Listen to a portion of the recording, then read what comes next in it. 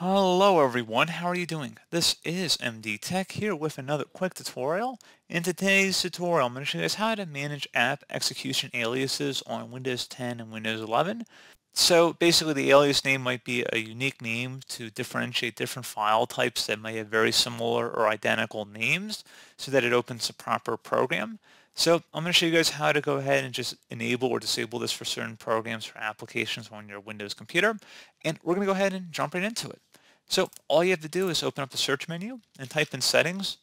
Best match should come back with settings. Go ahead and open that up. Select apps on the left side. And then on the right side, you want to locate something that says apps and features right up at the top. Go ahead and left click on that.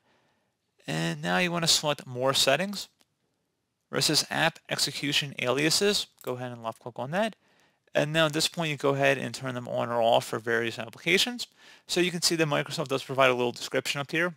And that says apps can declare a name used to run the app from a command prompt.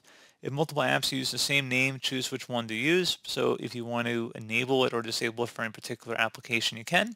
So again, pretty straightforward process on here. And as always, thank you for watching this brief tutorial. Do hope I was able to help you out, and I do look forward to catching you all in the next tutorial. Goodbye.